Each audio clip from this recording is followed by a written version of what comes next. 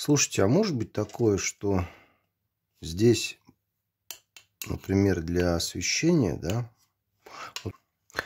а патрон, вот эта штука рассчитана на 60 ватт. Как-то чудесным образом. А патрон, он керамический. То есть керамический патрон, он по-любому для нормальных мощностей должен подходить. Там, смотрите, даже пружинка стоит, вон, видите? Она пружинка. То есть патрон довольно серьезный.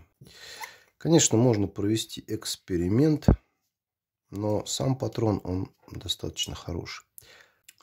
Давайте посмотрим сразу, работает ли патрон и лампочка. Что у нас должно быть? На прозвоне у нас